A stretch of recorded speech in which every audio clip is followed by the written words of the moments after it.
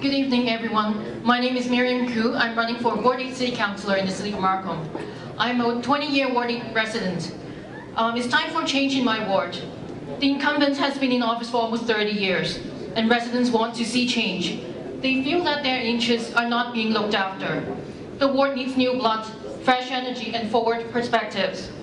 I served as executive assistant to a Markham regional councillor for in the past 4 years, and before that 10 years as a political journalist covering Markham news.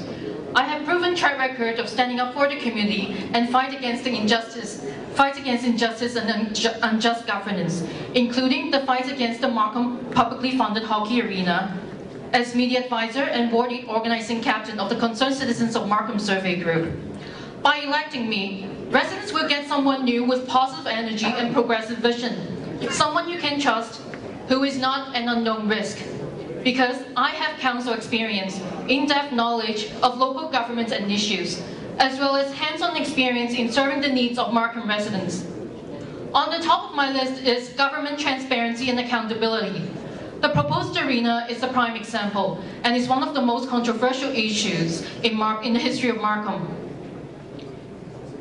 As councillor, this issue has made residents aware and become involved.